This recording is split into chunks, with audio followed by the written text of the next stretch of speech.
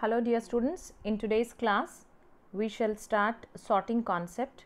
As we all know, sorting is nothing but arrangement of data items either in ascending or descending order.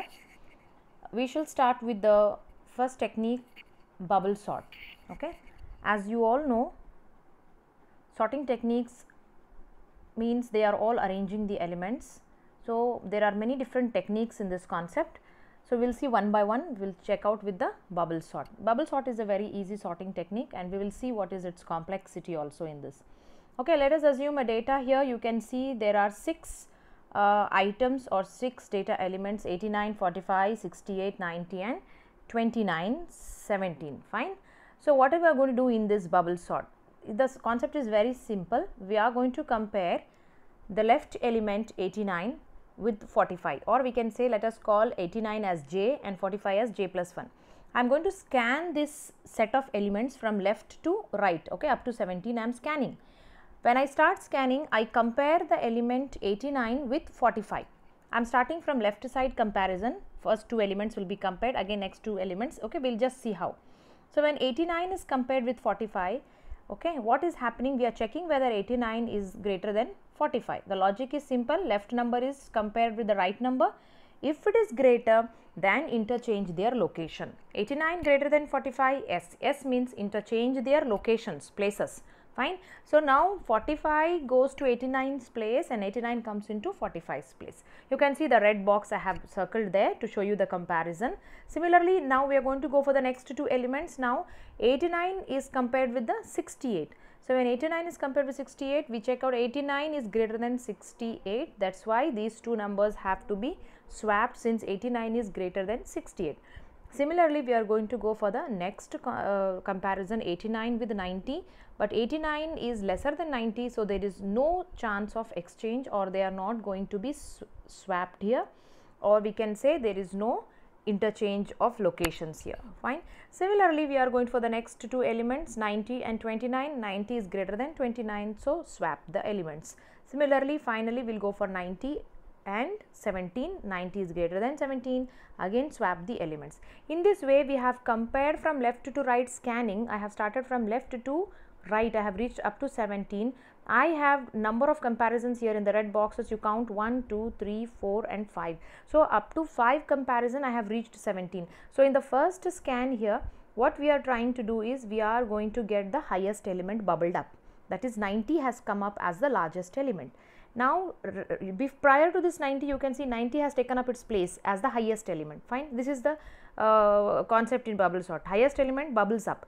Next, remaining element, in the next iteration we will do the same concept. What is the next iteration? With the left out elements, or next scan for the remaining elements from 45 to 17. You can see here with 45 and 17, we have just going to go for the next iteration here. Now compare 45 with 68. What happens when 45 is compared with 68? Since 45 is lesser than 68, there is no need to interchange their places. Then 68 is compared with 89. When 68 is compared with 89, what we are doing here? When both of them, since it is lesser, no need to swap them. Since 68 is lesser than 89, no need to swap, so they are kept as it is. Again come to 89 and 29, they are 89 is greater than 29, swap the elements here.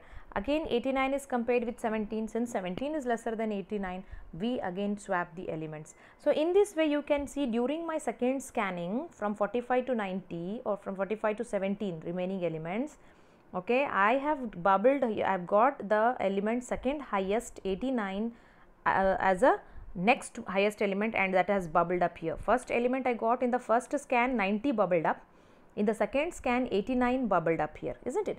So now who are the left out elements here? 45, 68, 29 and 17.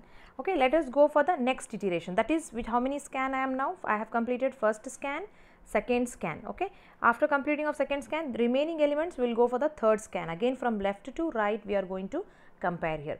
Okay, here you can see the red boxes. Okay, 1, 2, 3, 4 scans have completed and I have got my second highest element. Now for these remaining elements, let us check out same thing. 45 is compared with 68, since it is lesser, no need to swap. Again 68 with 29, since it is greater, swap them. Again 68 with 17, since it is greater, swap them. Now we will get the 68 as the third most highest element that has bubbled up during our third scan. Fine. So now who are the left out unsorted elements? 45, 29 and 17. Same thing we will go for the next iterations, next scan. We compare 45 with 29. Since it is highest, swap the elements. So 29 comes to 45's place, 45 comes to 29's place. Again 45 is compared with 17, next element. So again we are going to get the next highest element, fourth highest element bubbled up, that is 45. Can you see here? First scan I got 90 bubbled up, second scan 89, 68 and the fourth scan I got 45. The last iteration is with the 17 and 29. So what we have got automatically, if you check 17 and 29, this 17 is in a sorted position. So 17, 29, 45, 68, 89 and 90. In this way we got a sorted list, ascending ordered list. Fine. So I hope this is clear for you, but still I have not completed. Let's see the algorithm for this, what you have written or what you are writing in your practical session. There is an algorithm called bubble sort. I am having an array here with some limited number of elements. I say that elements are n number of elements.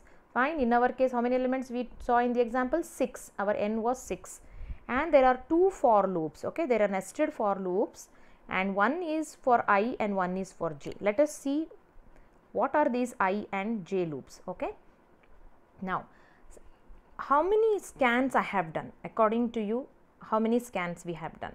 So we have gone for the maximum 5 scans here. How I got here 5 scans? Because I started from the first scan and I completed up to n minus 1 scan. N was 6, 6 minus 1, that is 5 scans.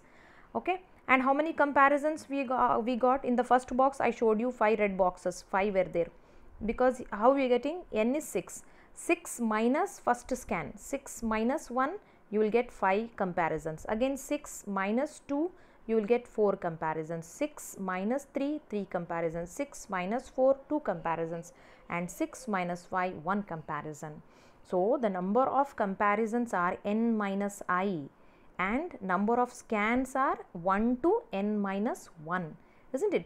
So we can, that's the reason here you see the algorithm here, the innermost and the outermost 2 loops are there. Which loop has to come first?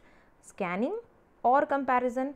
Definitely first you will scan, then only you will start comparing. So the outer loop is for the scanning purpose here. I is equal to 1 to n minus 1 scans we have done. That is why for I is equal to 1 to I less than or equal to n minus 1 I plus plus, and inner loop is for comparison j is equal to 1 to j less than n minus I j plus plus. These 2 loops are giving you one for scan and one for the comparisons. And then each element, I said you, the left element I call a of j compared with a of j plus 1, the next element, isn't it? And then if it is greater, then swap the elements. Okay, swap, interchange the elements. This is nothing but swapping is, you usually write the famous lines there, temp is equal to a of j is equal to a of j plus 1, and a of j plus 1 is equal to temp. You can substitute that also here, it's one and the same. Fine. That's why you can see here we have just concluded here that total number of scans are nothing but, you can just go to the complexity here, check it, n minus 1, n minus 2, here number of comparisons I am getting for the n elements, n minus 1 to last comparison 1 comparison, it is stopping to 1 comparison here, n minus 1, n minus 2, okay, dot order you can see last 2 then plus 1. So altogether you are getting n into n minus 1 by 2. That is big O notation of n square. The complexity here is, bubble sort is having a complexity of n square. I hope this is clear. Still I will show you here, I just recap here. You can see what we are doing here, how many comparisons I showed you there. N was 6. So in the first scan, when scan was 1, okay, just check out there, when scan is 1, we are having here 5 comparison, 1, 2, 3, 4 and 5 comparison.